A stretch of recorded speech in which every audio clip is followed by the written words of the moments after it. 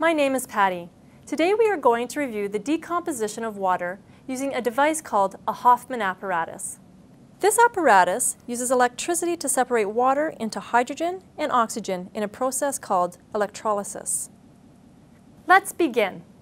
To set up the Hoffman apparatus, we will need the following materials: Hoffman apparatus, water, sodium sulfate solution, wire leads, power source, outlet for power source.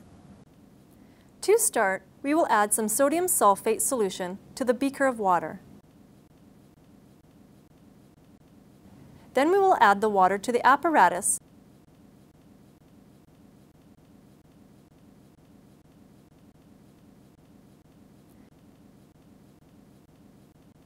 until the level reaches the 0 milliliter line.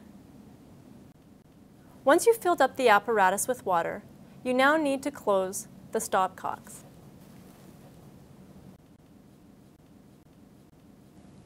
Connect the wire leads to the wires at the bottom of the Hoffman apparatus.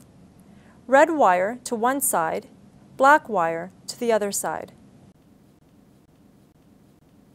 Next, connect the black and the red wires to the power source.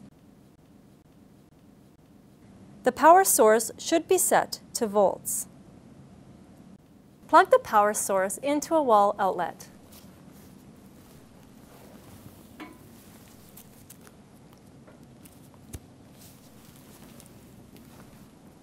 Now, all we need to do to start our reaction is to turn on the power switch.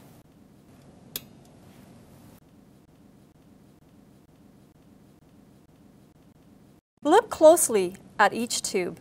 You should see bubbles forming and rising to the top of the tube. We will now let the apparatus sit for approximately 2 hours.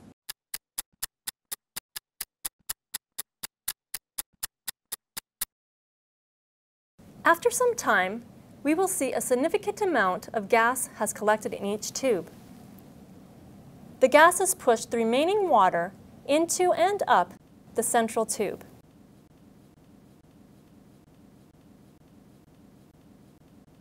You may notice that the volume of gas released at the cathode is double the amount of gas released at the anode.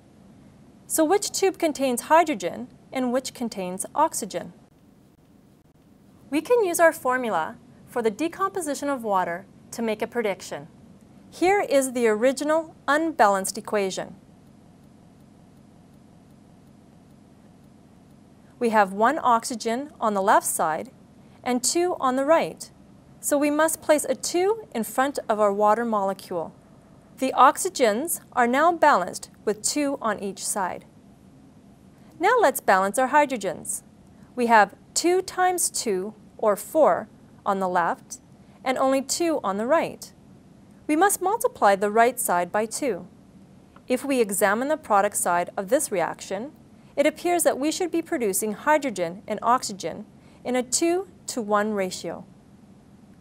So which tube contains which gas? Make your prediction and we will test them in the next section. Before we test our gases, we need to turn the power source off. Now we can review what we should see when each gas is exposed to a heat source, such as a burning splint. If hydrogen is present, we can expect to hear a sharp pop or squeak. If oxygen is present, the embers from a burnt splint should glow or possibly ignite. Let's try it. I am now going to use a test tube to collect some gas.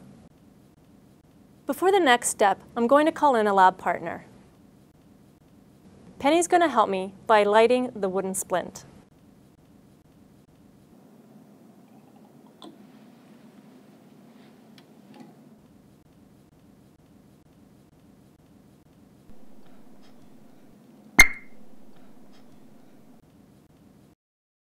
I will use a new test tube to collect the other gas.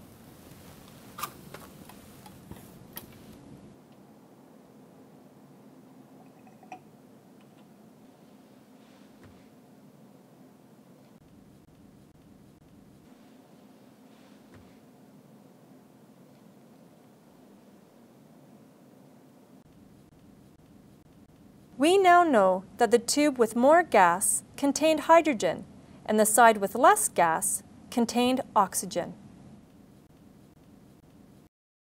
Were you right in your predictions? I hope so. Thank you, Penny.